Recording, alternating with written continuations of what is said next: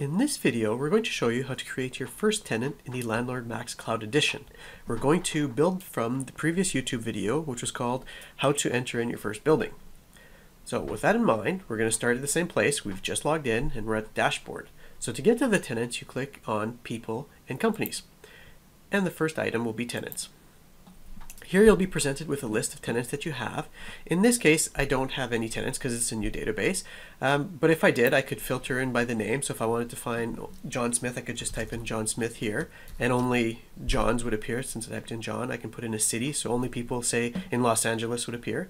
I can also decide which columns I want to display. So in this case, I can say I want to show the country. Maybe I don't want to show the address, so I can remove that. I can decide exactly what I want. I can sort by clicking on the top. Right now it's sorted by name, you can see by the triangle, and I can do all that stuff. In any case, at this point we're going to go and create our new tenant. So I'm going to click on New, and here's where we can pick the type of tenant.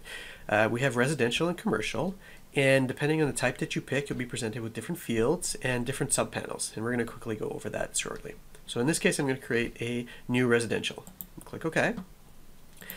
And I'm presented with a screen with the information. So I can type in, every field is optional, but in this case I'm just going to start typing in John Smith, and now I can select a building. I can select a single residence building or a multi-unit building. Whichever building I select, it will automatically pre-populate all the fields here, and if it's a multi-unit building, the unit field will be available.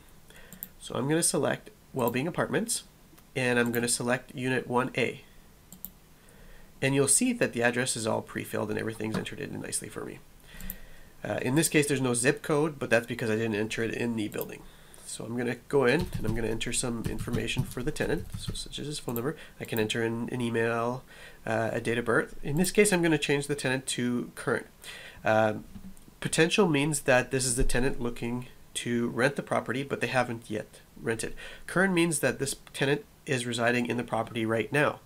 Now, this is a little bit different than leases, and I'm not going to get into that right now. That's going to be a different video. Leases are used to generate rent rolls and other reports. But to know who's actually living in the property right now, we're going to use the status. So I'm going to click Current, and I'm going to click Save. So once I've saved, you get back to the data view, and you see all the information has been saved. If I scroll down, this is all the different subsections for the tenant. So I can see the accounting entries for the tenant. If I click on the plus, I'll get a table of accounting entries. At this point, since it's a new tenant, there's no accounting entries. I can get into contacts for a tenant, documents, checks, so lease agreements under documents, employers. For a commercial tenant, obviously you wouldn't get employers, you get different items. We've got events, invoices, leases, and so on. And I can keep going down. We've got pictures, everything else, work orders, anything that's related to that tenant. And when I click on print, I would get the full report of that tenant, and I can modify that. That's customizable, but we won't get into that. In any case, at this point, you've now just created your first tenant in LandlordMax.